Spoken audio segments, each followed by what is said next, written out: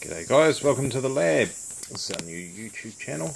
Hopefully we'll have more interesting stuff than babble. I'll have to keep an eye on that. I do tend to waffle, I guess.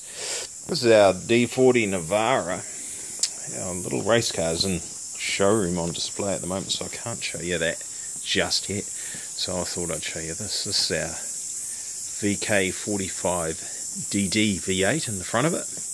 So the reason why we went with a DD was they were readily available 4 years ago when I built this ute, or thereabouts. There were heaps of them around. The VK45DE, not so much.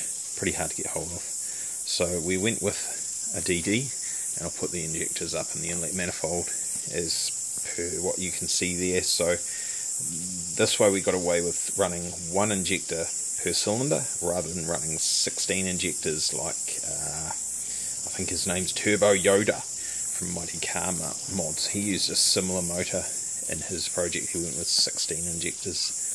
Yeah, fair enough, that would work. We didn't want to do it that way, so we did it this way.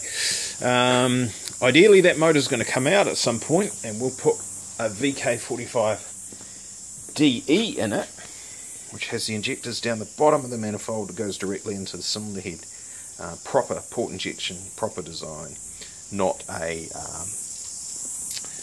modified, slightly agricultural, make it go because the other options are too hard design. So we could have used, if we tried to get really clever, we could have used a direct injection system running an aftermarket pump to get our fuel supply, because the fuel pump was on the back of the head. It would have clashed into the firewall, so we had to take that off anyway.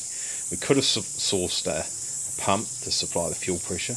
Then we probably would have had to run 2 linked GDI ECUs, direct injection ECUs, to run one motor, and that can get yucky.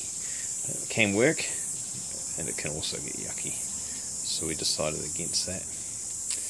But yeah, this old beast has been going for 3.5 years or more now on the road, and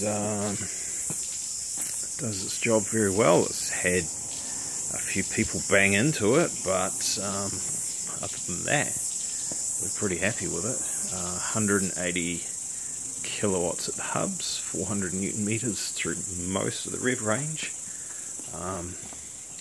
Very wide at the back. It's 2 meters wide. Get our 10-inch wheels. It's got Pathfinder IRS in there. So we've got disc brakes on the back and the front. You can see the springs there, coil spring rear end with the IRS rather than leaf spring.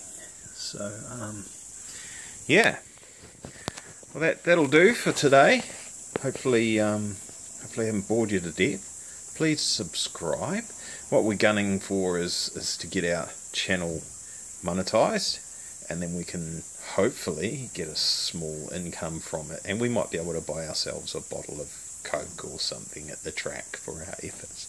We'll see how it goes. Cheers guys.